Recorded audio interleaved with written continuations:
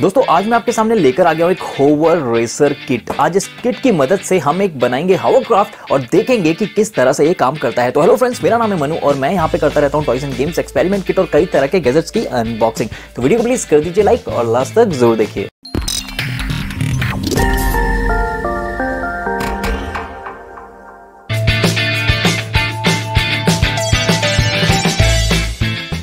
तो दोस्तों ज्यादा कुछ सामान नहीं है इसके अंदर। यहाँ पे कुछ पन्ने मिल जाते हैं बेसिक से इंस्ट्रक्शन मैनुअल के, और यहाँ पे कुछ पार्ट्स दिख रहे होंगे, मोटर वगैरह फैन वगैरह इसके अंदर है। एक दो पीसेस यहाँ पे कार्डबोर्ड के मिल जाते हैं, एक पॉलिथीन मिल जाती है। बस इतना सही था। तो बिना किसी देरी के जल्दी से एक्सपेरिमेंट को स्टार्ट करते हैं। So let's get started.